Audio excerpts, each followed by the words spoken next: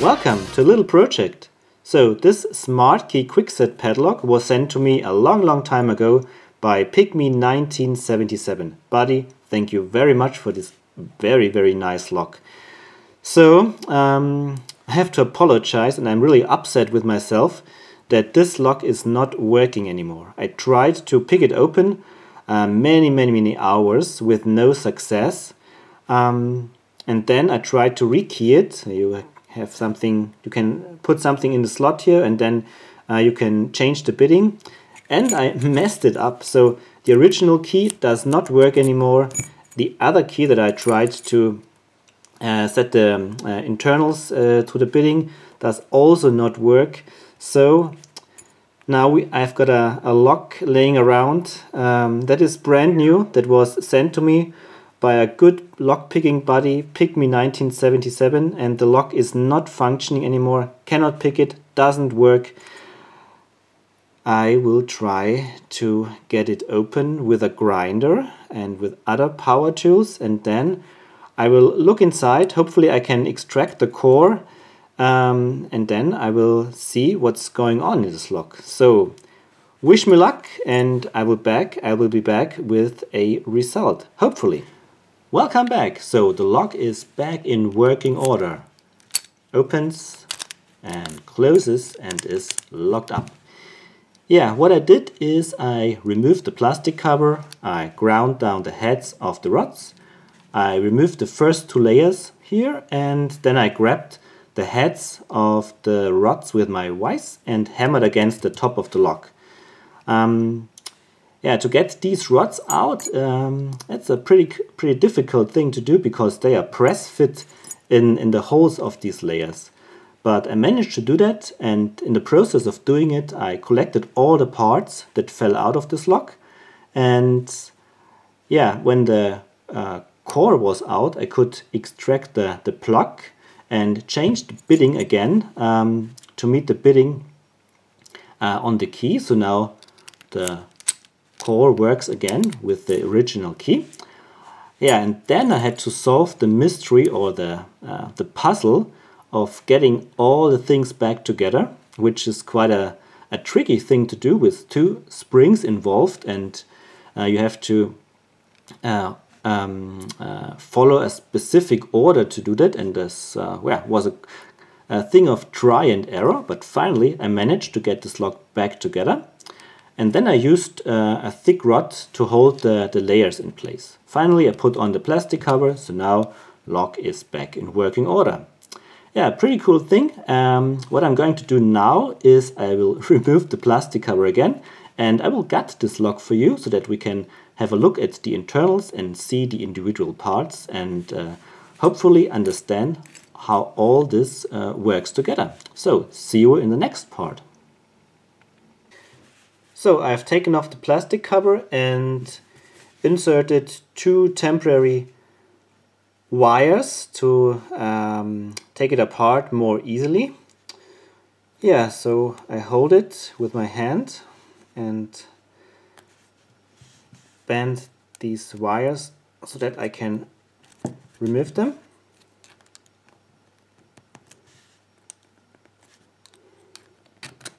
One.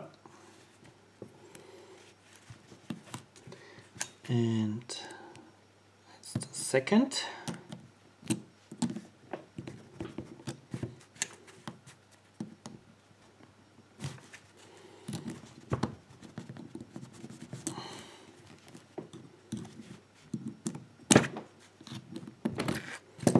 So there's pretty strong spring tension from the shackle spring, and when I take off the first two plates, that spring jumps on me, and it's somewhere laying around.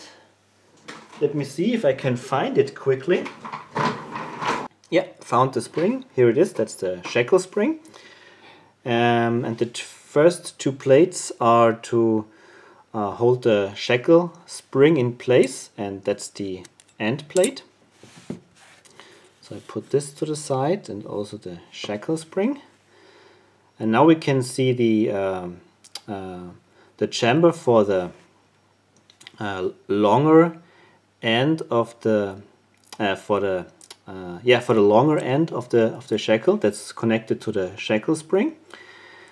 And we can now separate this here at this point. And here is the lower part. That's the stack of layers that hold the plug. And we can see how this is done. The plug is secured with a clip, and the clip is pinned with a roll pin. Let's take the pin out.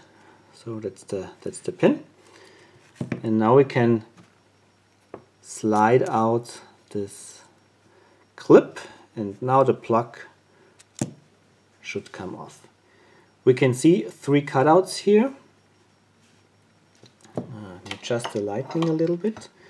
We can see 3 cutouts here that match the pieces that stick out on the plug. 1, 2, 3.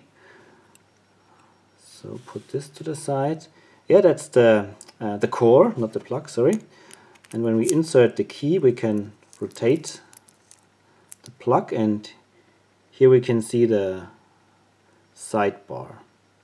Yeah, to fix the core at the state where the key didn't work anymore, I removed the clip at the end, and I could then pull out the plug by the help of a screwdriver. You just have to make sure that these, I don't know how to say, these sliders don't stick out too much, and then you can just pull out the plug and fix the bitting. I will show you how it looks inside this core at another video when I'm able to pick it. But for now I put it to the side. So that was the part with the plug, and now I want to show you the part with the shackle. So I use the plastic cover as a stand.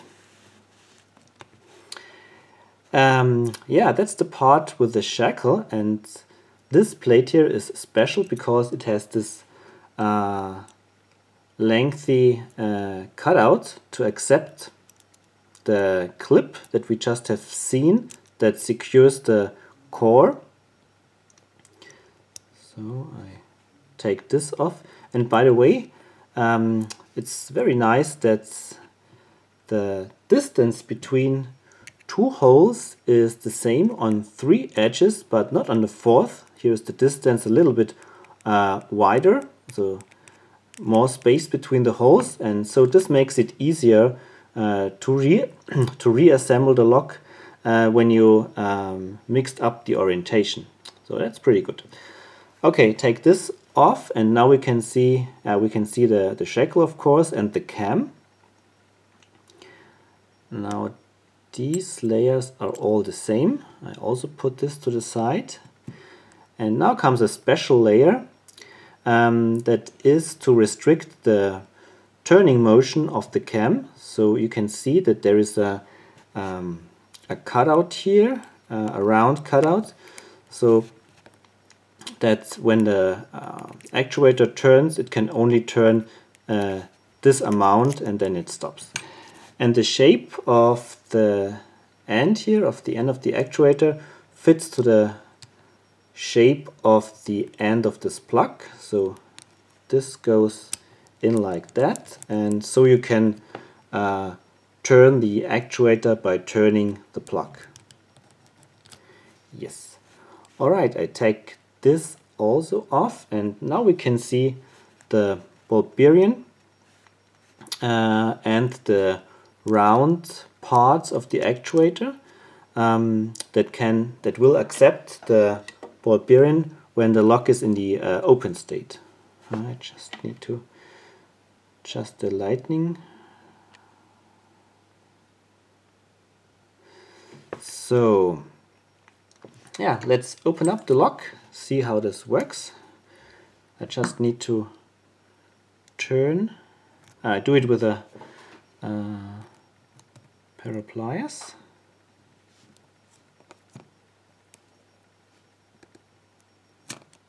Yeah, so now the lock is in the open state. It's unlocked.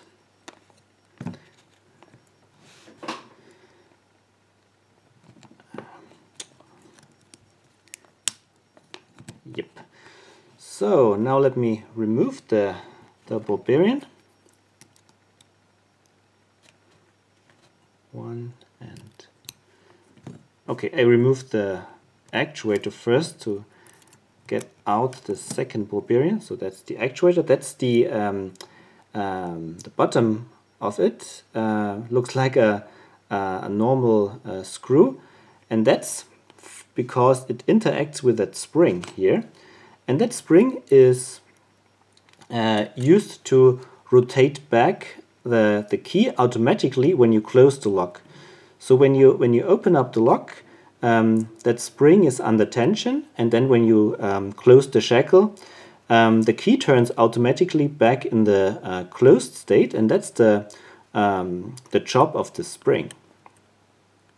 So get these layers out also, and now we can see how the spring is held in place. So there is a round cutout here on the top that accepts the end of the spring, and this part here in the middle, of course, is to stick in this slot here at the bottom of the actuator. Yeah, so that's actually everything that this lock, all the parts of this lock. Here we can see all the parts at a glance. Let me put them all together.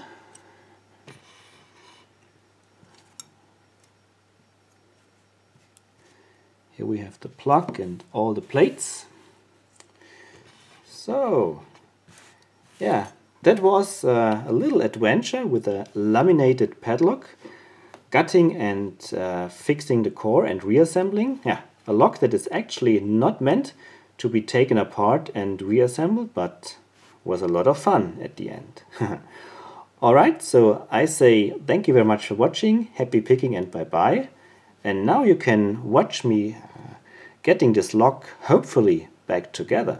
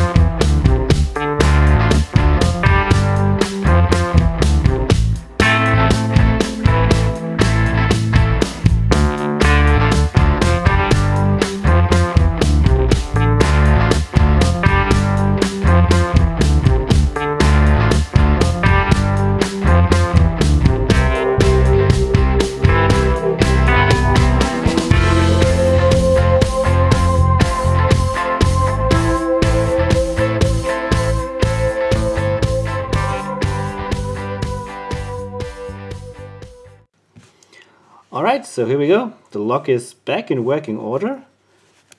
Locked up, open, and closed. Alright, that's it. Cheers and bye bye.